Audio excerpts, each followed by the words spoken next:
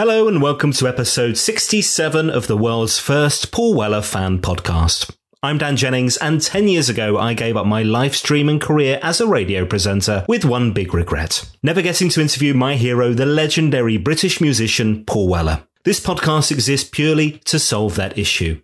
Welcome to Desperately Seeking Paul. And this episode was a massive thrill to record, as I'm joined by a man who has been part of the Paul Weller Band since 2008. My very special guest is Andy Crofts, musician, singer-songwriter, photographer. He's got a weekly radio show. He's a record label boss. Heck, he's even made music videos and an outstanding Weller film documentary called One. Not only that, he's also the founding member of indie band The Moons, who released their own fabulous album, Pocket Melodies, in 2020 as well. Back in September, Andy announced that he'd have to stay home this winter rather than head out on tour with the band, so we'll talk about all of that, hear about his inspirations, what it's like being part of the band live and on record, and so much more. So let's get into it. Andy Crofts, thanks for joining me. Hello, it's my pleasure finally to join you on this podcast, because you have asked me a few times and I've always felt a bit rude because there's always been a lot of things going on. And you're a busy man. And I have to say, this feels like I'm entering the inner circle. Oh, I guess I'm the first of the inner circle, aren't I, at the moment? We have to obviously get into so much stuff. I don't know how we're going to cover all this in an hour, but we'll see how we get on. Let's start off where this love of music comes from you, because it was a really young age, I think I'm right in saying. Is that right? Yeah, well, music's a weird one because as an only child, I grew up raised by my grandparents mainly, and my mum, but she had to go out working. So I was confined to my little bedroom, and that's where my imagination began, and I started off with, the sticks that you help hold plants up with in the garden, the little thin wooden ones. Yeah. Do you know the ones I mean? The little green ones, yeah. For some reason, I wanted to be a drummer first. So I opened my Beano annual, and if I hit the front page, the hard bit, I hit it properly, you used to get a really good snare sound. And I used to think, I knew nothing about music, but all I knew was this sounds like the snare of a song and I want to be a drummer. And then I wanted to be, because it looked a bit like a drum, I thought I want to play the banjo. And then I'd never saw a picture of one, not in the flesh. And then fast forward a few years, I was looking, I think this is about 1990. I was only young, but I was looking through the catalogue, the Argos catalogue or whatever, with my nan. And I said, please can I have a guitar for Christmas? And I got my first little acoustic guitar. And that was kind of it, really. I broke a string on the first day I got it, and I got pissed off with it, and I just put it under the bed, and I didn't touch it till the day I left school. So 93, I think. And then that was it. That was, I picked it up, and I couldn't play brilliantly, but I could kind of play stuff. It was really odd. Did you know then that this was something that you wanted to do in life? This was, the point of leaving school, you're having to think about careers and career advice and all that stuff, aren't you? Did you know this is what you wanted to do? I knew there was something calling me, and I never knew what it was. I always felt really in tune with music, like the Beatles and soul music and that. I couldn't even explain this feeling I had. I felt like when I heard it, I could hear it more than the person next to me. And I didn't know what that meant. But now I know it's just that I can hear every layer of instruments separately in a song. But at the time, I was like, why am I feeling this? So I felt like I had something I needed to do, and I didn't know what it was. At school, when they sit you down and they say, like, what do you want to do when you're older? Can you write it on this bit of paper? I said, well, I want to be an actor or in a band, famous band, And they went, no, seriously. And they sent me to an agricultural college for 3 days training or whatever. Like, this is rubbish. I hate it. I don't want to dig a garden, someone else's garden. Do you know what I mean? I was just bored. I thought, how could you talk me out of a feeling? That's kind of what schools do. They're like, no, be realistic in the real world. Like John Lennon's Aunt Mimi said, guitars are all lovely and that, but you're never going to get anywhere with it. We did all right. We did all right, yeah. I had a similar thing, actually. Yeah, my school's advice was, nobody gets to be a radio presenter. Don't be ridiculous. And I did get to do it. That was my career for quite a long point in time. Although I should listen to the advice because there was no money in it whatsoever. But yeah, anyway. We should talk about Paul Weller. When did you first discover the music of Mr. Weller? Officially, actually listening, was when I was at my nan's house. We had one of them old wooden tellies, with the big doors on the front, just 'cause it looked nice. So I opened that, and I remember putting the telly on, and I think it was the chart show or something, and it must have been Wild Wood was on. I remember thinking, who's that lad sat down with a guitar? I'd already heard of the Jam and things like that, but I was too young to understand anything deeper than a name or a town called Malice. I would recognise it. And then I saw this lad sitting down looking cool playing an acoustic, and it was Wildwood. And I always had this memory of that, but I never saw who it was. The name, I must have missed the title when it came up on the chart show. So I was like, who is that? And then I just kind of forgot about it. And then I kept seeing glimpses of this person. And then I was like, it's Paul Weller. As I got older, you know, young teens and that, and mid-teens getting into the mod thing, obviously I knew who Paul Weller was by then. He was like the god, I guess, of everybody's life and clothes and music. You know, he taught me so much, along with the Beatles and all that. So it was a young age I sort of discovered him, but it wasn't until my mid-teens, late teens that I really sort of started diving in. Do you know what I mean? It always was the jam, though, the jam first. Apart from the Wildwood experience, which confused me, but I don't know what it is. Apart from that, yeah, it was always the jam. You know, that was my favourite band. Then I just went in deeper. You know, like any bands or anyone you really love, you sort of become obsessed with a band, and then you're like, you want to know what they like. And then you read an interview and they say, I like Small Faces. And you're like, okay. So you go into there and then you're like, oh, I love the Small Faces. What did Sid Marriott like? You know, oh, I like Motown, you know, and you go down for the layers. So that's kind of how it started with me. We'll come on to it a bit later on, I'm sure, but there was a lovely moment. I think it was the Wake Up the Nation tour where I saw you guys at the Royal Albert Hall. I think it was that tour where you did art school and you did like the vocals. Was it that one? Do you remember? Yeah, I remember very well. I even remember what I was wearing. I attempted to wear this suit jacket that was a bit tight. And I was going through a Fat Elvis period at the time, so I was struggling. I looked like a sort of fat crow. But anyway, apart from that, that kind of ruins it for me, that memory. Sorry to bring it up. No, it's all right. I always have these connections with memories. Anyway, so we'd been pestering Paul to play something like that or in the city or something. And then one day, I can't remember how it's been a long time now, but I think it came to the point where he just said, you can sing art school. And I was like, okay. Well, yeah, of course I'll sing art school. But, you know, in the back of my head, I was like, the fans ain't going to care if I'm singing it. They don't want to see me sing it. But also, I don't want to say no to Paul Weller asking me to sing a jam tune on stage. So it was like a bit of a tricky one. But I think in general, it went down well. And he joined in a bit here and there, you know, because I was younger at the time. I think he just felt, you know, he couldn't connect with that song as well as he could have when he was younger. Do you know what I mean? Because it's yeah. I've heard him talk about that a few times, where it's like, you know, he still has to have that connection to that song. It's not just about rattling out the hits of people. It has to mean something to him doing the music, right? And we'll get on to it. We're kind of rushing ahead. We'll get into all this stuff because for you, when you started these bands, so am I right in thinking Circa was where it all started? Yeah, so Circa was my first band. Some very close friends. And then we sort of changed our name and got someone else in and became the High Drivers. That name is purely because I thought it sounded good. It meant nothing at the time, but it felt good and it felt fresh to us. And then my songwriting started developing a little bit. I started getting a bit better. Kind of hit a wall because I always found my songs were great, but they were just missing something. I started a band with my friend Danny Connors. We formed the On-Offs. His songwriting was amazing and I felt like I learned a lot from him. That added to me developing as a songwriter. He was like the missing link, I found. It's hard to explain because it's sort of some years of, you know, you don't think about it and these jigsaws slowly come together. But I learned a lot from him without thinking about it. And then when we finished that thing, that was only like a year and a half long, in which we did a lot. But when we finished that, I was like, well, I'm at a loose end now. I've got these songs kicking about, did some home demos and I uploaded them to MySpace at the time, which was the in thing. I think this was about 2007 and I just uploaded them and I was just like, I don't know what to do here. It felt nice, like this weird release, being able to independently put some music on the internet. Like now everybody does it. But at the time I was like, this feels great. I feel like I'm doing something. And then I had this message from Mojo magazine where now my very good friend Lois Wilson, she wrote a little bit about this freaky instrumental called Intermission Rag, which was inspired by like Joe Meek and all that sci-fi stuff.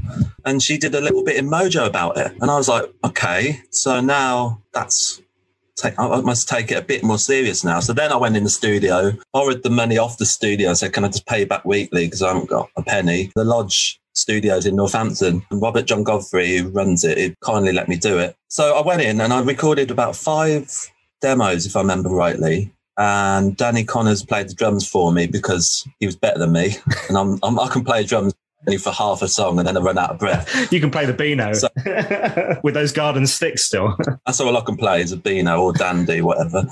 And then, so I did these 5 songs. Yeah, I remember I sent the demo to Paul, I think of my home recordings. He said, yeah, come, I really like him. Come and he likes one of the songs the most, which he ended up playing on. I'll tell you in a minute. He said, come down to the studio whenever you want. And that's how that kind of started. Am I right in thinking you supported him with the band before? So the On-Offs, you'd supported him on tour at some point. Is that right? We supported Paul Weller on a few shows. We did the album chart show on TV and we did Doncaster or Gloucester. I can't remember where it was. But he really digged the band and so did Craddock. And after that arena show, I left a message with his record label. I said, thanks for having us. I just wanted to, because I never got to see them. They'd done a runner straight after the gig, which means they've got a big drive, so they have to get a head start. I was like, I never got to say bye. Dream come true. Thanks for having us, blah, blah, blah. Thanks for watching us, because they watched a lot of it from the side and I saw them all getting into it. And then a few days later, I had a phone call and I was like, all right, mate, it's Paul Weller. I was just like, oh shit. Do you know what I mean? He left a voicemail. And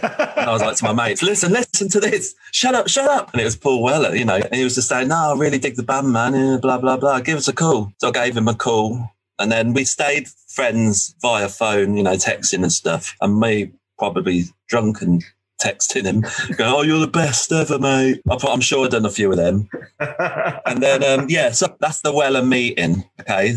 And then from that, then I said, I've got a bunch of demos. So what I said before, I got a few home demos and I sent him a little CD down, specially made it, printed it out on my mum's printer, got it all ready, trying to make it look cool. That's when he got back to me again. But going slightly off the track there, ironically, I made a CD of my songs for him years before. And I think it was at Earl's Court, there was this gig on with loads of bands. I think it was there or Aston Villa Centre, it might have been there. And I've made a CD and I got to the front and I went, I'm going to get this. Watch this. I'm going to get this on the stage. And I went like that. This is my only chance.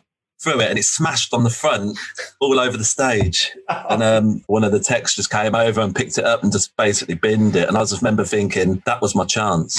And I didn't even realise that everybody hangs around the bloody fire exit to see Paul at every gig. But never once did I do that, ever. I never thought I could just do that and see him come in a building. I used to stand in the queue, waiting, and I missed so many opportunities. But anyway. Brilliant. I didn't even know that was a thing itself either, actually. I need to start hanging around by the fire exit. That's clearly the thing. And these texts to Paul when you're drunk, are they things like, can I join your band? And stuff like that then? Kind of. Most of the time it's like, just wanted to say, I think you're a brilliant songwriter, blah, blah, blah, trying to be cool about it. But of course. Yeah. And at this point, do you know that the band is the Moons? Is that even a thing? Or is it just Andy Crofts demos? How does it work? It was going to be Andy Crofts. And then I thought, you know what? I haven't earned my stripes to be solo yet. I feel like you either start that on your own or you go through a band process and then, you get to the point where you're on your own. And I felt like I needed to do a band thing and earn it. So I went, I'm going to call it a name and I call it the Moons because I'd had the Moons in my head for a long, long time.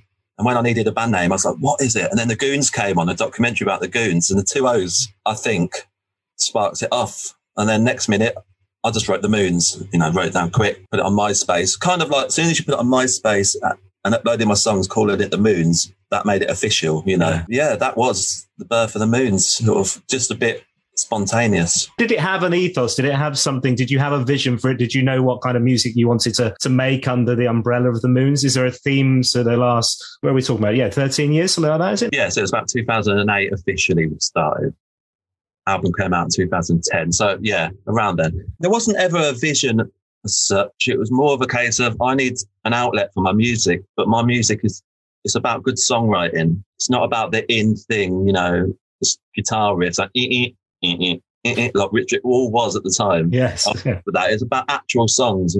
And I always had the motto in my head that if you have to be able to play a song on a guitar, acoustic guitar, and sing it. And that to me means you can translate a song well. So that's kind of been my motto. And that's how I just envision the Moons, good proper songwriting and don't follow the trends, just do my thing. Nice. Now, we're going to talk about how this band, the Moons, weaves in and out of your work with Mr. Weller and his band, because am I right in thinking you've got 2 young children? Is that right? You are definitely right. How the F do you have both of these things going on and the photography, which we'll talk about soon as well, and the kids and everything going? I mean, this is nuts, isn't it?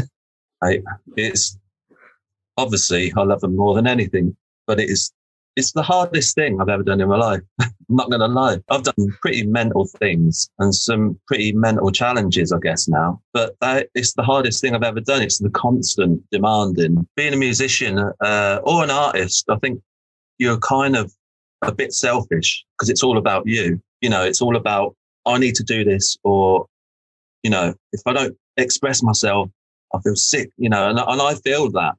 But then you're not allowed to feel that. No, your young kids don't care about that, do they? Constant fighting inside you to be your artistic self and tune into your inner feelings whilst changing a nappy or cooking spaghetti on toast. You know, that's life. You know, I'm no different than anybody else, but as an artist, that has been very, very tough. And I do struggle daily with it, really. Just a selfish thing. You know, I want to write music 24/7 and you can't do that anymore when you have kids. That's life. Yeah, you want to lock yourself in a little room with your guitar and your notebook and just write songs, listen to music and that, yeah. Yeah, that's the way it used to be. And that's the way I grew up.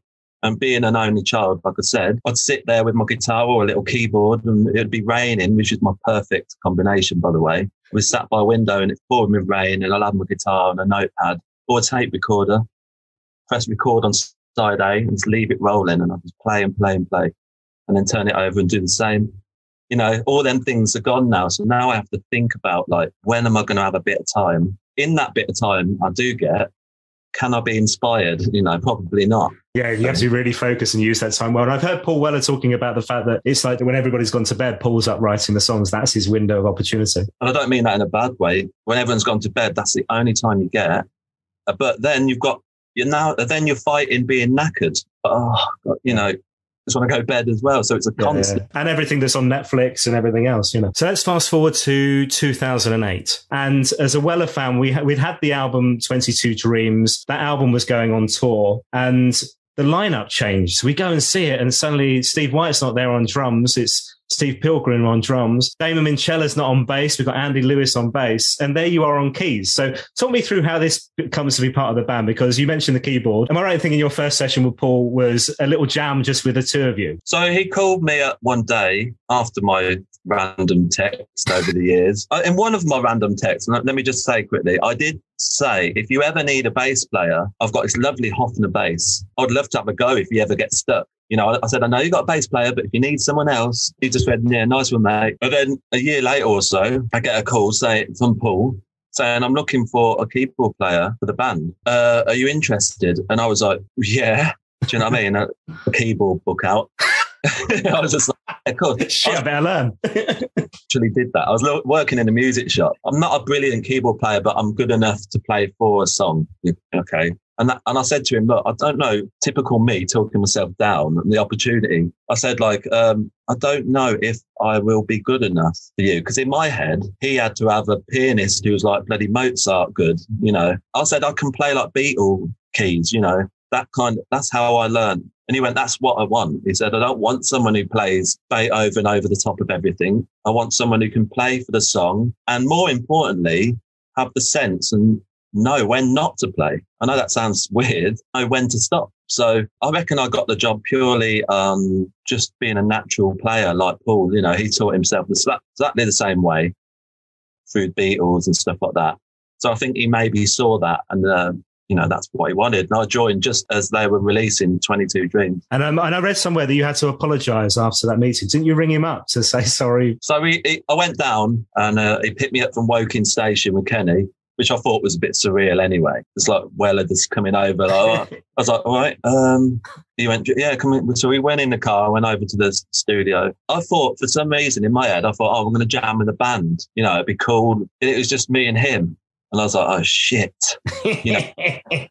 So he stood there with his Epiphone Casino, I think it was, or his SG. I can't remember now. I think it was his Casino, because I remember looking at it going, Jesus Christ, it's changing, man, you know? Yeah. And I sat down at the Hammond, only having played Hammond a few times in my life, because we used to have one in the band, but never knew the ins and outs of it. He went, let's just try a few songs, no sweat.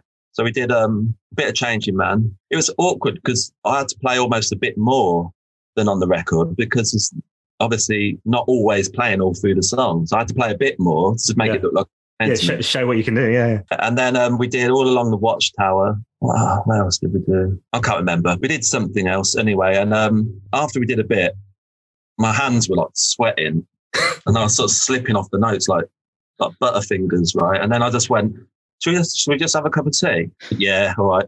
So we went and sat down. We didn't play anymore.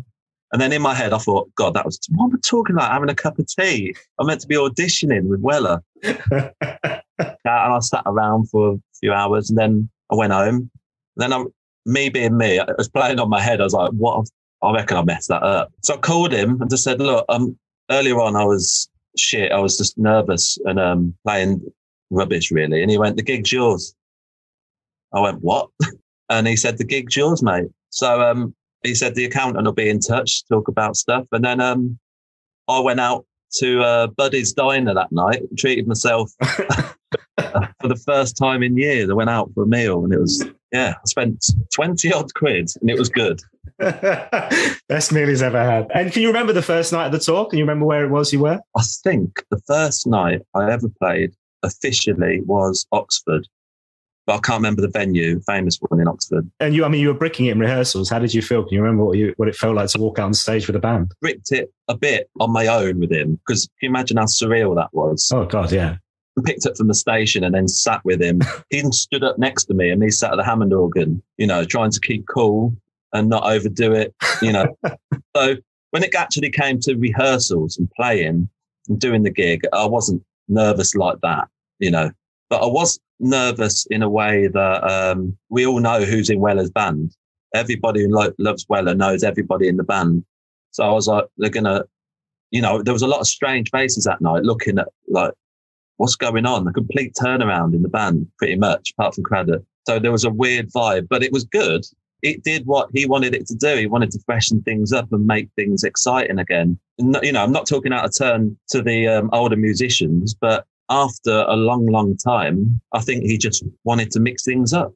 And that was it, really. And then we were the ones, lucky enough, chosen to do it. They were really special gigs, those, for me. I mean, I love that album, 22 Dreams. I think it's a fabulous, fabulous piece of work. It's really fresh and sounded so different. And the fact that it's a double album, you got more of it as well, was always nice, Yeah, when you first play a new Weller album, it's like 45 minutes in, you're done, and you have to turn it, play it again. Whereas this one was like beautiful and it was so sprawling and the songs were great. But live, my God, it had such energy about it, that album. Yeah, I mean, the whole thing was, because I got the master sent to me. After I'd done the little jam with him, I had a master sent to me. And I remember I was listening to it while I was working in the shop still, because I just said, like, I'll finish at the end of the week sort of thing. And I remember hearing the song Invisible on that album. And I thought that was just beautiful. And just him and the piano, and I remember texting just saying, that is amazing. Really love that song. That was it, really. I was hooked. And then there's loads of amazing tunes on that album. It's a weird one because it's a double album. You sort of don't think of it like a normal album. It's like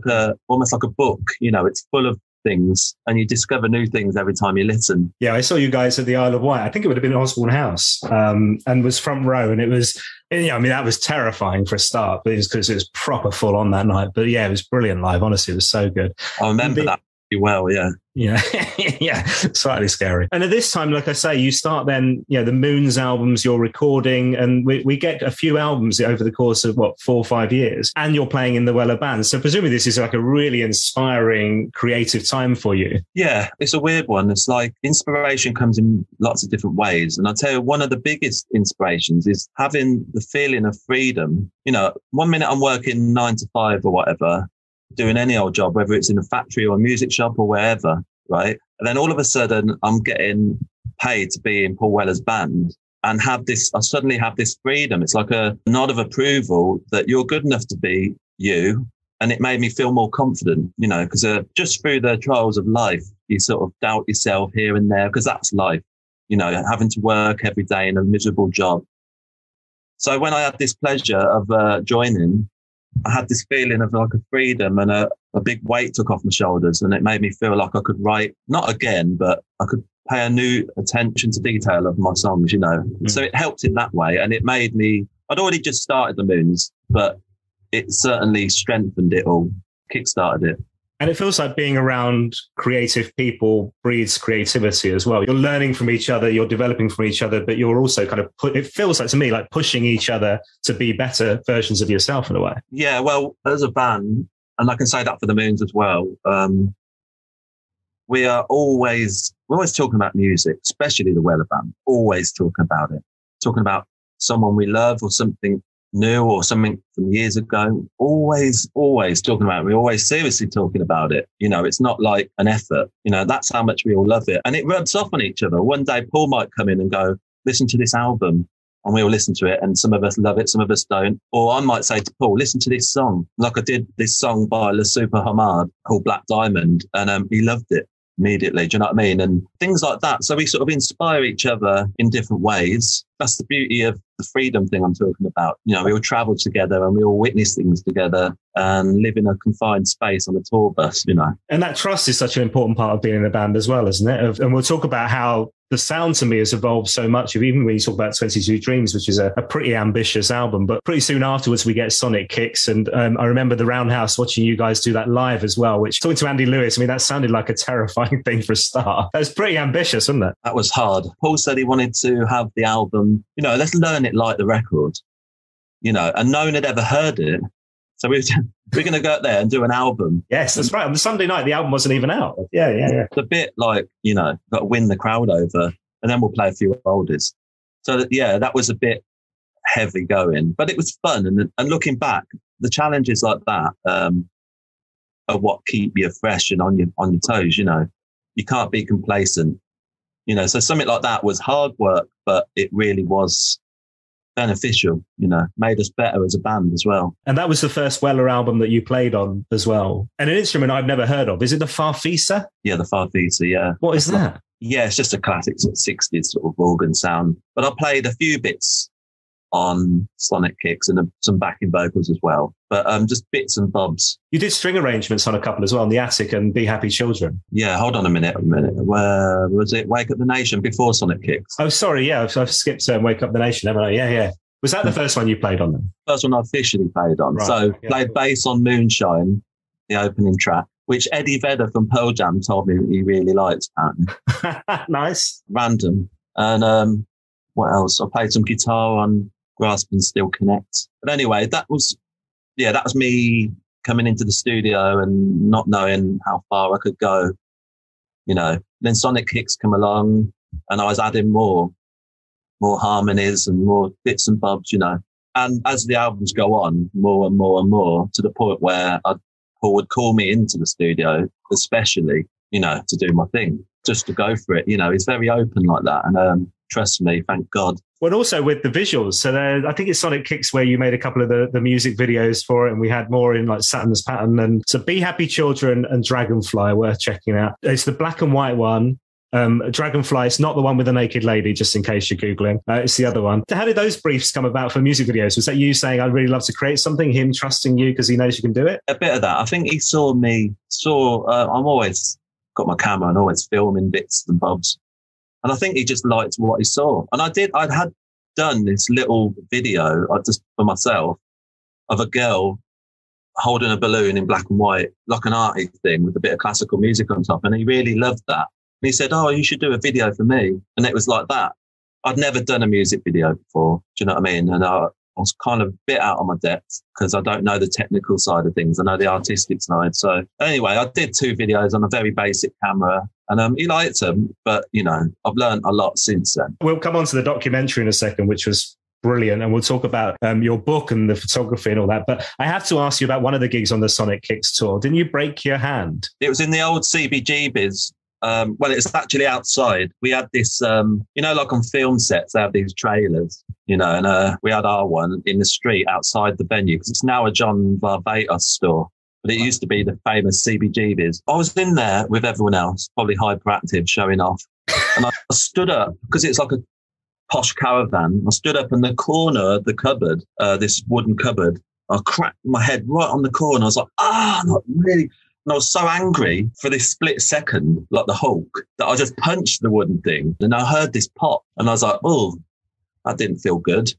And then I looked at my hand and there was this big lump sticking out. I mean, I had no idea how the hand worked. In my head, the knuckle had gone right down my hand. Oh. The knuckle isn't a ball, which is just loose. No. The medics came and bandaged it up a bit and gave me some painkillers. So I did the gig and my hand kept catching a bit of ice between my legs on the floor. So I was playing the keys and then I put my hand in it between songs like that. And then I had to do art school. So I got up to do art school and I stood up and my little finger was just dangling down like that. Like it had no... So I kept catching my finger on the mic stand on art school because it's not a mellow song, is it? But anyway, I went to the Roosevelt Hospital in New York the next day where Lennon was taken, unfortunately. And they just, as soon as I walked in, and they went, punch a wall. I was like, no, honestly. They just knew. Basically, what we've got to do is, in American, snap it back into place. And I was like, no. I said, I'll live with the pain.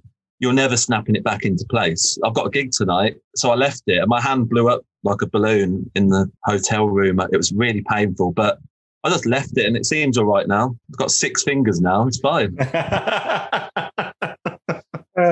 You talk about carrying a camera around with you all the time and filming bits and bobs. And a couple of years later, 2016, we get this wonderful film called One, an Andy Crofts film. And it's basically life on the road with Paul and the band. And there's this fabulous opening sequence with Mr. Weller on piano, which is brilliant. And when you talk about arrangements and backing vocals and stuff, there's this brilliant bit where you're singing Going My Way from Sax Patton and you're all harmonizing. I mean, I love that song anyway, but there's nothing better when all of you are together and you're all harmonizing together. It sounds amazing. I mean, you must know that sounds pretty cool when you do that, right? Yeah, well, funny enough, when we were recording Going My Way, there was this bit and there was this gap. And I can't remember what happened when we were recording it. And I was doing the backing vocals. It was my turn to do my bit. And there was nothing there yet. And I went, with me, ooh, that big outro bit. And then I layered it with harmonies. And then it became that bit.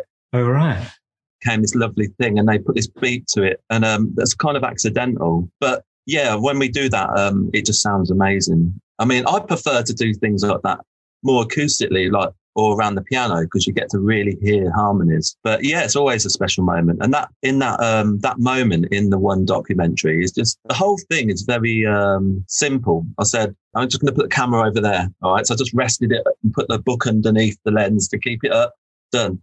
I press record. And then we just carried on practicing. It wasn't acting. It was practicing while the camera's running. And yeah, it's just a real moment. I mean, most of the things in that One thing, apart from the interviews, are all real. The thing I like about it the most is that I'm not a professional and I'm not, I don't like snazzy, posh things. I think as a fan, I would like to see, as a fan of the band, I want to see the raw stuff. So that was always my angle on it. That just be myself, just do what you do. It doesn't have to be brilliant because, if it's good, it'll carry that vibe. At that documentary, it's all fun. By the end of it, I got a bit annoyed because I was like, it's got too out of hand now. It's like, it started off fun, just arty clips, and then it ended up having to have some sort of... Yeah, then it became work. A little bit by the end, and I was just like, I want it finished now. And I wanted it long as well. I didn't want just half an hour. I wanted like an hour and 20 or something. It was just more of a gift for the fans, really. It's brilliant. I mean, as a fan, obviously, it's great because you see rehearsals, you see your time together as a band, you see these bonds between you and your fellow musicians and with Paul. It's really lovely to watch. And there's a bit with Steve Craddock talking about how touring gets better and better, and there's this love of being back on the road. I mean, I think that really kind of comes through. But there's lots of sacrifices you have to make for touring. Some of those tours are really big tours, aren't they? They have been, yeah. I mean, like we're saying, when you've got kids and stuff, you naturally make sacrifices because you're not going to see your kids for a bit. But it's always the way I see it. You could fade away on a job you hate, 9 to 5, and just waste away, or you can take that chance and try and do something with your life whilst compromising, and sacrificing some things, compromising on others. You can kind of have a bit of everything if you're careful. Do you know what I mean? But obviously it's a domino effect. You can't choose what you want because someone else gets affected for that. Yeah. Hence why I can't do this winter tour. We'll talk about that in a sec because that must be gutting for all kinds of reasons, right? But those friendships you make in a band on tour, I mean, those relationships that you build on tour are really special. And you've not really got to do that with the Moons as such as a band, have you? It's not like you're always out on tour with the Moons and fitting out in Weller. But the great thing is most of the Moons are now in the Weller band as well, aren't they? So you're able to build those relationships there too, right? Well, yeah. Well, I mean, the Moons, we have got our own bond. It's different, obviously, because we don't sleep on a tour bus, but we've slept in the back of a greasy old van. And in some ways, we're closer, because we stay in the dodgy hostels. We've turned up hostels and there's blood on the wall or blood on the sheets, So there's different sort of levels with the Moons and Weller. Weller, we're all close. And the Moons, I'm close with them just as much, but it's in a different kind of level, The Moons is a much more down to earth, realistic. We carry our own amps in and out of the venue and, all that stuff. In the Weller world, obviously it has to have a certain level of, quality. It's Paul Weller, you don't mess about. So I get to benefit of not having to carry my amp, bits and bobs in and out the building and get to do other things like bond with the band, Yeah. I mean, you mentioned the collaboration and how your involvement in the work with Paul has kind of ramped up over recent years. Let's touch on True Meanings because there's this song that started it all, which was Gravity. And I'm right in thinking that actually wasn't recorded at Black Barn, it was recorded at Air Studios, I think. Was that right? It was. The original demo was at Black Barn. And then he asked me if I'd arrange a string section, and I'd never done one before. So I made one up, in my head and converted it into keys, which I gave to the string players. And then he basically got all these string players in to play it. And we went to Air Studios and sat in this fantastic room. Again, I was well out of my depth because I'm not a classical musician. I can't read or write music. She said some stuff to me and I said, I have no idea what you're on about. I've just made the music. Okay. I mean, the girl who was in charge, Rosie, and I was just like, I don't know, all the technical stuff. Sorry. But anyway, the strings just sounded beautiful. And it is actually one of the best things I've ever done, really. It's amazing, that song, isn't it? The lyrics are beautiful. Like you say about if a song exists on acoustic guitar and voice, it works. And it works, it's going to work in any other format. But that's just a class above, I think. When I heard it, I was just like, there's something about this. I don't know. It has this kind of French waltz thing. I don't know what that means. It just had this feeling of an old standard. And it's just a beautiful thing. And to hear same with the jam, right? Stuff like that. To hear someone like Paul Weller, you're just like, it's Paul Weller, he's hard, all that. And then he'd sing something like English Rose. And you're like, that's what I always loved about him. The fact that he was the working class kid done good, but then he wasn't afraid to show his poetic side, and I think with Gravity, that's all comes down to that moment. And it's just beautiful of his age, as well. It was just lovely.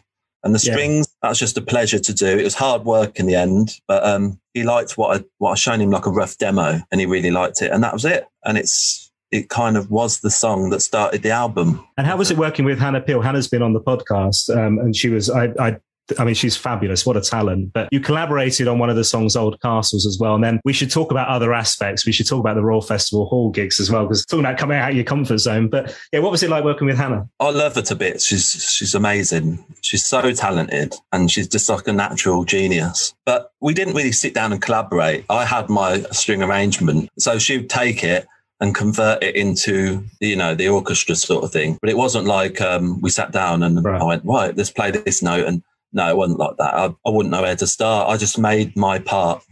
And then, she sprinkled some magic dust on top, and then that was it, really. But yeah, she obviously tightened it all up and made it sound 1,000 times better. I mean, other aspects as an experience at a gig, Royal Festival Hall, and watching that back, I mean, it was a remarkable thing. But it still feels a bit like Sonic Kicks in a way, where you're totally out of the comfort zone in terms of how you operate as a band, where you've got this full orchestra behind you. Yeah, that was another couple of shows, which was a lot of hard work, because we're playing with string players. And I know Paul said this before. When you're playing with all of them string players, they can't jam. They can't go off on one because there's too many of them. They can't just improvise. It doesn't work like that. And if you mess about and if we decided, let's just go off on one, they'd be just sat there like, you have to be very tight and very close with them, whatever, pay real attention to stay with the string section and don't lose it. So that was almost like one of the hardest things for us to do, really, is to be so focused. And it's hard as a musician, in a band anyway, not to, like sometimes we just go off on one on stage and, just extend a part of the song. Paul decides to jam out longer, but you couldn't do that. So it was hard work, but it was so good at the end. When we done it, I was just like, yeah, we did that. And we were really, really proud of it. So take me to a normal gig then. So when Paul decides to go off and jam, how do you know what to follow? How do you know where each other's going to go on that? Is that exciting, stroke terrifying? How much of that is just muscle memory or the fact that you trust each other? Talk me through that. I guess there's a lot of all that involved, like muscle memory. I've never heard that term, but it's I think I just made it up. I don't know. It's being together all the time, like on the tour bus and that, you sort of get to, after so many years as well, you get to know each other's, not thoughts. You're not that close, not like Beatles, who were together 24/7. We are together a lot on the road. So we just know our ways. We know our styles, So if Paul goes off into a little thing we didn't expect, then we kind of just know what to do. You can't even explain. It's just an emotional thing. You just feel it. For example, if you didn't feel it and Paul went on to a mellow bit and Pilgrim just went, you'd be like, you're not feeling it. No, we all come down and then we all rise up again. And I might play a little bit on the bass, which would lead to something. Paul then does something answering back, and then Pilgrim will do something different. That's the beauty of playing live, I love that. That's my favourite bit, really. And that must be so sad to not be able to be. The guys are obviously rehearsing at the moment and you're not there. They're about to go out on tour. How does that feel, not being part of the mix at the moment? I'm not going to lie. I'm very gutted, very sad I can't be there. I'm still part of the band. I've been told I'm welcome back with open arms, which made me very happy because naturally I had this thing like, oh, that's it. No, and apparently I missed, so that made me very happy as well. But of course I'm gutted. It's all I know. For the last nearly 15 years now, I'm one of the boys, and if I'm not with my mates, I just feel like at a loose end. I'm very happy that they've got Josh in from the Stripes because he's just fabulous anyway. I'm not doubting the sound. The sound's going to be brilliant. It's just, me on a personal level, it's really hard not to be there. I just miss all the adventures we have, Yeah. I miss sitting on the tour bus with my headphones on or writing a song as well. The little things. I'd be sat there writing a poem, staring out the window. Paul's reading a magazine and, Craddock's writing something on a guitar. God knows. I miss all them little things. So, it's a bit weird not being there. And I like seeing the photos and I kind of like, oh, bloody hell. It's what it is. I can't do much about it at the moment. It's a tricky situation at home, but we'll get through it and then I'll rejoin in 2022. Well, look forward to that, obviously. We should talk about 2020 because, Christ, in terms of output from you, that was a pretty productive year. I imagine a lot of the work came before, obviously, but as everybody else, we were all in lockdown. So not least you doing the homeschooling and all that kind of stuff, right? But we had, I think there were like 4 different things. So let's talk through them if that's all right. First of all, we had Paul on Sunset. Christ, what a brilliant, brilliant album that was. And here's a guy who could, let's be honest, probably rest on his laurels, tour the greatest hits for the rest of his life if he wanted to, like many other artists. But here we are, some people on the podcast have talked about this being his best ever album as well. And it's right up there, but that's incredible to get that last summer, wasn't it? With Weller, or with anyone who's been going that long, it's so hard for a fan to listen to something new and treat it in the same way as how they reminisce about the past, isn't it? Like, yeah, of course, yeah. Paul McCartney releases a new album, you just don't have, no offense, but you don't have that feeling of like Rubber Soul, In my eyes, it's like Paul is one of these very, very few people, like David Bowie, who has managed to keep making this new music, relevant music, which is beautifully written, heartfelt and soulful, and not just going through the motions. He means it. Do you know what I mean? And I'm privileged to see all this because there were so many people, like you're saying, at that stage, that age in life, who's done all of that stuff, sold billions of records or whatever. It's so easy just to become lazy and play the old greatest hits and just grow old. And, Paul's very young in the mind, and he treats each album with the same excitement as the first, Yeah, and you can hear that when he's talking about it. It comes through in the songs and the lyrics are beautiful on that album. The whole sound of it is so fresh and it did scream summer. As much as, we should talk about this, as much as the Moon's Pocket Melodies, there it is, purple vinyl. What a piece of work, my friend. Talk about the sound of summer. I think it came out in October, so it was post-summer, but it felt like sunshine was back again when you put that LP on. The reason for all the colourful vibes on that sleeve and on the inside and that, was because we were going through such a great time in 2020. Everything was so miserable. And I just thought we need to add some colour, you know, whatever that means. So I just made a very colourful artwork for the album. And we recorded that in Abbey Road, Studio 2. I think it's the Moon's best album. It was a tough one to mix. I mixed it. It's a tough one to mix because such a huge room and we had strings in there and everything got in each other's mics. And so I had to make a lot of sacrifices on that one. But in general, I think that's the Moon's best album, 100%. I co-wrote a song, Tunnel of Time, with Paul on that, which we sort of slowly worked on bit by bit in dressing rooms around the world. I remember he sent me a phone recording and said, do you want to do anything with this kind of thing? I was like, oh, okay. I liked it. But even if it was rubbish, I would have said, okay, anyway. Challenge accepted. But it was good. And I felt I could hear the melody sort of thing with him. And we worked on bits and bobs. Just I'd go in the dressing room and it's just him. And we'd just get the guitar out for 10 minutes. And then I'd walk off again. You know, that kind of thing. Right. I kind of arranged it all, you know, got it arranged in the end. And then once on the tour bus, I said, I need some lyrics for this chorus bit. He went, let's go upstairs. We went and sat at the front of the bus at the top where there's just 2 seats. He went, right, been traveling through a tunnel of time. Now I need to get away, whatever the words are. And I was like, okay, cool. Do you know what I mean? He just wrote I wrote the verses and he wrote the chorus, but it was his melody in the verses as well. So it's mainly his thing, and I just arranged it and tightened it all up into a song. It's brilliant how easy you make this sound.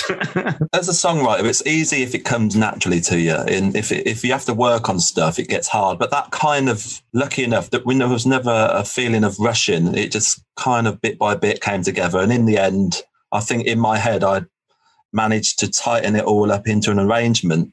So I did a demo of it to confirm it, and it worked. Tell me about the song Riding Man as well. Am I right in thinking this is inspired by Bradley Wiggins, who I had the pleasure of seeing? I don't know if you were part of the band then. You must have been, because it was post the Olympics. So he got up on stage with you guys at one point, didn't he? It's in London, yeah. He's my mate, yeah. I mean, I haven't seen him for a long time. During the 2012 Olympics, he was saying how the Moon's album, Fables of History, inspired him, and he was listening to it a lot. And I was honoured. You know, there's him winning gold medals or whatever, and the Tour de France before or whatever. And I was just like, wow, what an honour for someone to say that. And then because of him doing so well, and he was the face of the time, you know, I felt a bit inspired by him. I just came up with this Riding Man thing. I had these chords, you know, I had the melody, but watching that, it was just as correct syllables. I know it sounds odd, but the syllables fitted. That's how I write, you know. I'll have a melody and then the syllables to a song would fall into place to fit them. And it was da da da, he's a riding man, you know, as simple as that. I could sit here and listen to this all day. You're happy to do the full version just for you clicking your fingers would be lovely. The main thing is like the song is about just somebody who never stops, keeps dreaming and wowing people, you know. And I painted this little picture in my head of this person. Originally, my first idea for that song, I had an old man riding a real old bike, you know, down the streets of London sort of thing. But it ended up becoming a kind of summery sort of feel. I just felt this sunshine on that song. So I imagined a cyclist with a racing top on, whizzing past everyone, and everyone's like, wow, you know, seeing the number on his back and stuff, you know, and that was it. Well, the reviews for the album were incredible. Here's just a few of the write-ups. So a masterclass from start to finish, a journey of glorious melodies leading you through love, romance, nostalgia, regret, and unity. 60s inspired pop, folk, indie, blues, and soul. It sounds like Summer, like I mentioned, was something I thought immediately as when I heard it. I mean, it's a terrific piece, but you must be so proud once of the reaction that got that LP as well. I was so proud. I mean, I did everything apart from the music, put it all together myself on my own record label, Colorama Records. And it was like a new start of a lot of things. You know, I started my label officially through that album. We had our first gatefold record. We did it in Abbey Road. We did it 90% live. We did a few extra dubs and stuff. Just in one day as well, wasn't it? Was that right? In a day. We had our friends and my cousin do photography. Mark Wilkinson did photography in Abbey Road with my cousin Jack Crofts. And then I split them up. So Jack Crofts had the centerfold of the gatefold of the vinyl record. And then Mark Wilkinson had the lyric book inside. So I made sure they both had a piece each. Nice. You know, it was just an amazing day. We were with some close friends, you know, Mark Pate and his best mate, and a very good friend of ours, Spanner, and the beautiful Tina Hunter, who came with us. And it was just an amazing little thing. You know, we had some friends who helped us get all this done. So I always have to say thanks to Rob and Susie for that. But in general, it was just a beautiful day. And that album, I think we were so inspired by the magic of that room. It was always going to be a good one, even if we never released it, you know. And it's got some good songs on it, old songs, but revamped, you know, brought back to life. It's lovely. It's lovely. And a lovely appearance from Connor as well, from Villagers on trumpet too. Yeah, I needed a trumpet on Rear Window. I was like, who could I ask? And it hadn't been long since we'd had Villagers supporting Weller on tour in America and stuff. And he'd been down the studio, and I was just like, so we just put a message to him, said, do you fancy doing it? And he did. I think he did the trumpet and the flugelhorn. He dubbed it for us in his little studio. I was honoured to have him on there because I think he's a fab writer, musician. Yeah, brilliant talent. He's coming on the podcast very soon as well. Right, we should talk about, before you go, we should talk about Paul, the photographs by Andy Crofts book, which you kindly signed. So I ordered this online, when would it have been, last year, end of last year, wasn't it? And it says, because happy birthday, Dan. So it must have been towards the end of last year. To the world's biggest Weller fan, love Andy Crofts. So it's official. I am the biggest Weller fan, obviously, because you say so. But tell me how that book came about. Am I right in thinking the idea came from Paul to turn it all into a book? Sort of. I mean, I've always wanted to do a book. I never thought a book would just happen. And then I realised over lots of time, I'd take pictures of Paul or whatever. And as I said, I'd show him and he'll go, that's good. You should make a book. You know, it's kind of just casually saying it over the years. You should do a book. I don't think he meant a book of him, just a book of everything, if you know what I mean. But when I looked at all of the stuff I've got, I thought, hold on a minute, I could do a book. Originally was going to be a mixture of Paul Weller and artistic sort of photos, but I thought it didn't make sense to have all of these random photos and some random ones of Paul. It had to be about Paul. Otherwise, it just wouldn't have anything to it. When the lockdown thing kicked in, I was like, had this rush in me that made me think I've got to do this. And I contacted a publisher and they just rang me back, said, yeah, okay, let's do it. And I was like, oh, they let me have full creative control. And I just said, I want it like this, as you've got it. I just said, I want it a sort of rustic, sort of shabby chic paper. I don't want cheesy, glossy paper. I want it to have this, you know, like mini art gallery feeling, like a private art gallery. And they did everything I wanted and I was very happy. And it's just a life behind the scenes. And for the first time of a band member, I guess, it's not really that much different. I'm not going to lie. It's just another Weller book, but I have been told by a lot of people that it has a feeling different, which is, you know, makes me happy. All the little notes are great as well. And the little written bits and then bits crossed out and all that kind of stuff. It feels really authentic and it feels really, what's the word? Like really heartfelt. You can feel that through the photos, which I guess is the point. Right? I originally was going to write about every single photo and I was like, bloody hell, you know, there's a lot. I'm not writing about every photo. I cannot be bothered. So I will pick out certain ones I like and I'll comment about them. Because you don't want to read the same one. Here's Paul backstage. Here's Paul backstage having a cup of tea. Here's Paul backstage. You only need one or two of them, you know. So I just wrote about certain things and what I was maybe doing that day. And I have this motto in my head that about being imperfect, I think it's good. So when I'm writing, if I scribble things out, that is part of the beauty. You just leave it. Don't start again because that's lying. You know, you be honest yourself. You messed up. Cross it out.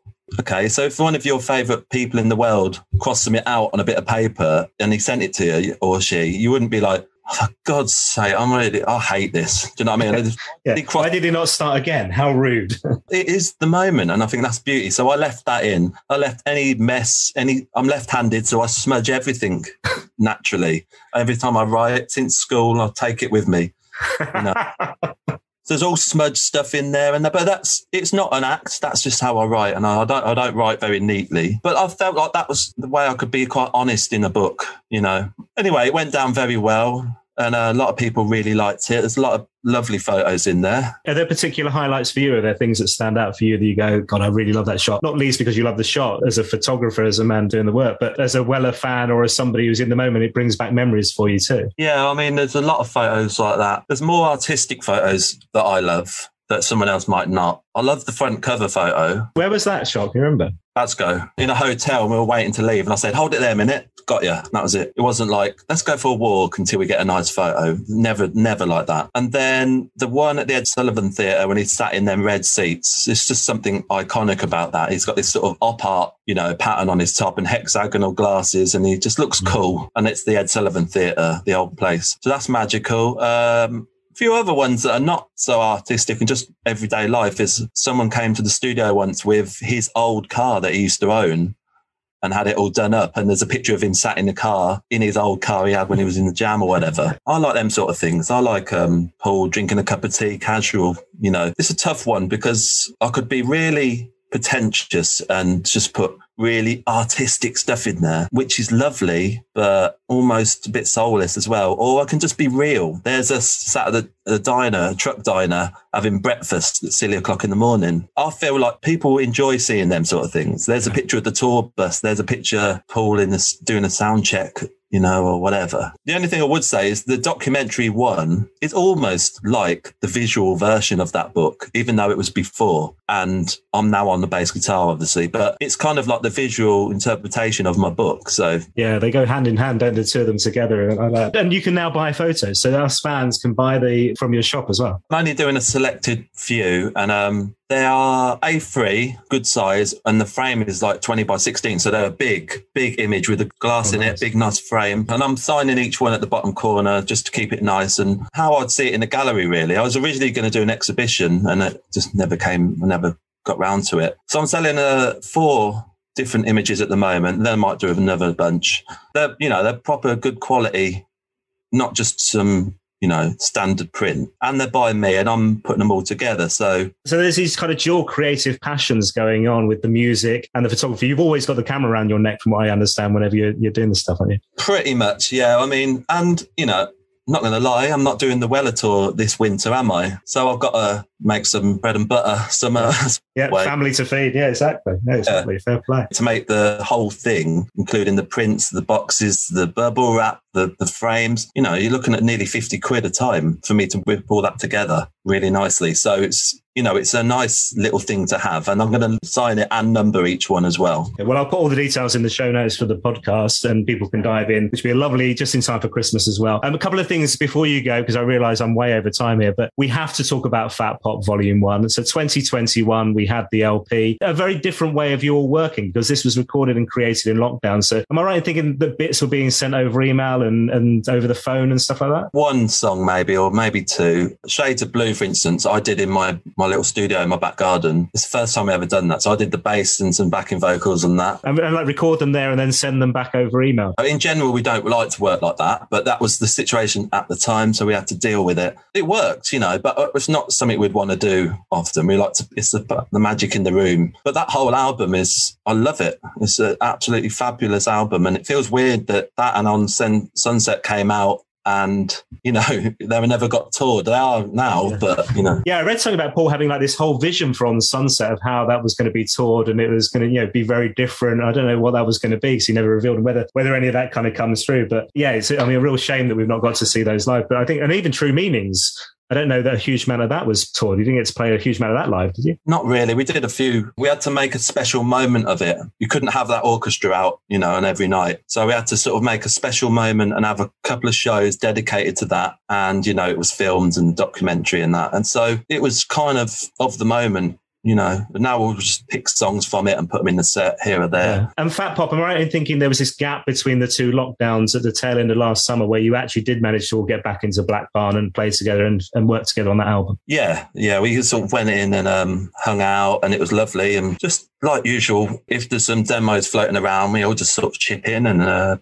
do bits and bobs on it. Yeah, songs just sort of every time you pop in, something new has happened or it's completely different, but that's the magic of Black Barn, and the way Paul works. There's never an exact way you think it's going to go because it's very spontaneous, You go in and there'll be like a different drum beat on it. You'll be like, okay, all right, cool, that's cool. Didn't see that coming. Yeah, Steve Ellis talked about the Black Barn crew when he was on and this group of people who were there. And particularly he was talking about Stan and Charles, who I met the other night. I met Charles at the Declan O'Rourke gig, which was a very lovely experience. I have to say hi, Charles. And those guys have worked with you on some of the Moon stuff as well. So what is it about the magic of that team of Black Barn that's so special? I think it's just over the years and years of working together, we all know each other so well and we all trust each other, admire each other and just care about each other as friends. So, it's like the dream job, isn't it? You go to work with your best mates every day and then you make music on top, which happens to be really good music. I love hearing all these little layers that you all add onto each other's song, onto the music, and it just builds and builds, and you can hear just the tiny little things. The brush strokes was how Steve Trigg talks about it. It's a magical thing, man, honestly, both from the Moons and from Weller's material. It's brilliant. It's just that's the beauty of it. And the fact that Paul is so open with his music, he hasn't got any real rules anymore. You know, like when he was younger, he might have done it a certain way, but now he's like, he has his song, you know, the rough guide of it, part of it, and then he's open to just let things build. And someone's contribution could steer it in a different direction to the point where he was like unexpected. It, you know, there's no way, right way or wrong way. It just happens differently every time. I love that. So we should also, I have to ask you, I've heard rumours of a solo album being your next project. Is that right? Yeah, it is. It's been on the cards a long time, and I've got a bunch of demos, and it's just a case of purely having the time to do it. I mean, because I can't do the tour, that means I can't do a lot of stuff, you know, and I can't tour with the Moons. So I'm kind of housebound. I've got these demos and I'm slowly chipping away at them. And then when the time is right, I will attack that studio and make it and get it out fast because I'm desperate to get it out. They're starting to feel old to me already, these little songs, you know. How much can you tell us about it? How different will it feel to a Moons album? It's only going to be different in the way that, apart from being on my own, it's going to be a lot more musical, maybe. Just a much more musical record, less indie, schmindy. It's just more, I don't know, more like inspired by something like Pet Sounds from the Beach Boys, you know, that sort of mentality, not just going da da da da da da through the guitars, you know, can have a little bit more depth, hopefully. Well, really look forward to it, Andy. This has been such a pleasure. There are two things we have to plug before you go. And I know this isn't you asking to do this. This is me wanting to do this and mentioning them. But one, the radio show, Boogaloo Radio. Yeah, Thursday nights, 8 o'clock until 10 p.m. on boogalooradio.com. That's my show, The Night Train. And yeah, I just play it. All kinds of stuff. Mod, soul, rock and roll, hip hop, indie, Motown, stacks, funk, freak beat, hip hop, like sort of old school De La Soul, Fight the Power, Public Enemy style, you know, that kind of stuff. There's no rules. It's just me chatting shit like now. Enjoy me, because I do. We've got a nice little following who meet up every Thursday night and we all sort of talk on Facebook or Twitter. They sort of will just chat during the show, you know, in real time. So it's nice. So come and join us. Love it. Love it. And what do you like about being a radio presenter? Because that's a completely different world again from the music. It's took a long time to find it comfortable. As you know yourself, you know, like when you first talking a mic. So at first I was like, hello, I'm Andy Crofts. This next song is by the Beatles and it is but now I just learned, don't try and do anything. Just speak and be yourself, because people will either like you for that or not. You know, it doesn't matter. Don't try and be a robot and pretend to know knowledge about songs if you don't. I'll never talk about songs unless it's the Beatles. I'll just literally say, oh, I love that song, it's wicked. And then next song. Play them out. Well, you're introducing us to some new stuff as well, I know, because that's something that you all seem to share within the band. Like you said, you're messaging each other about new songs that you've heard, discovered and stuff, which comes through on the radio show too. Yeah, it's just, I try and put some new music in there every week, and new music from my record label, you know, Colorama Records. That was the second thing I was going to plug. So tell me about Colorama Records, because Daniel Ash has been on, Teenage Waitress has been on, who's one of the signings to the label, and he's a lovely lad, great guy. You've kind of ramped up the record label a bit as well recently, haven't you? Yeah, we're just getting a lot of new artists on there, trying to make things, you know, like a family vibe on there, because it's important to feel like you're part of something. You're not all strangers. So I'll just tell you a few bits we've got coming up. So we've had Teenage Waitress and Sun Zoom singles and the Moons, and Chris Watson, the guitarist of the Moons. But we've got Bliss Williams out at the moment with Tear Away, which is a great tune. On Friday, we've got Tiny Dino with their new single Still, which has been getting some good airplay, you know. Then we've got Wilderman the following week with Never Ready. And Wilderman, I won't go into it too much. He's just like for musical royalty. His mum's Carleen Anderson. Oh, wow. It's Bobby Anderson. His mum's Carleen Anderson and his grandparents are Bobby Bird and Vicky Anderson. So if you know your funk and your James Brown connections. Wow. It's coming out the following week, called Never Ready by Wilderman. And then the following week, we've got Duvet Days, this young girl from Bristol with a song called Honey. And it's just a really nice vibe. We've got an album by Sun Zoom as well coming out next year. I'm learning as I go along as well. There's no real rules to the label. It's just we kind of grow together and just That's it. It's just a nice umbrella for all these artists to be under, and it's all about songwriting, good songs. It's so hard to break new music these days, though, isn't it? So how do you find it, apart from your radio show, how do you find an audience for these people? Oh, it's almost impossible these days. You just got to try and do everything you can, anything on social networks, contact radio, and just hope for the best. You know, it's not easy. There's a lot of competition. Hey, look, this has been so lovely, Andy. I've stolen so much of your time. Bless you. Thank you so much. I have 2 final questions for you before you go. You may know what's coming, but number 1, you're allowed one Paul Weller song for the rest of your life. It can be the Jam, the Style Council, or solo. Which one are you going to go with? Hold on. Tales from the Riverbank. Oh, good one. It's just one song that's stuck with me all my life, and I absolutely love it. I love the feel of it. It's something I can't explain, and the melody, yeah, it's perfect. That one.